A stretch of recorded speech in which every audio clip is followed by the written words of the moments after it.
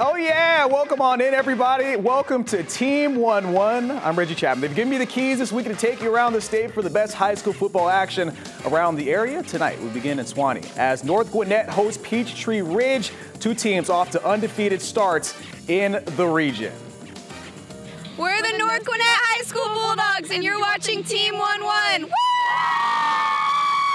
Oh yeah, Peachtree Ridge, a perfect 6-0 on the year. North Gwinnett 5-2. Both these teams scoring more than 30 points per game, and they showed why. Darnell Kelly connects with Lamar Wright, who racks up the yards after catch, breaks a tackle, and he is in the end zone. The Lions were not done though. Kelly had himself a day. He's had himself a fantastic season. This time finds Miles Abernathy for the touchdown.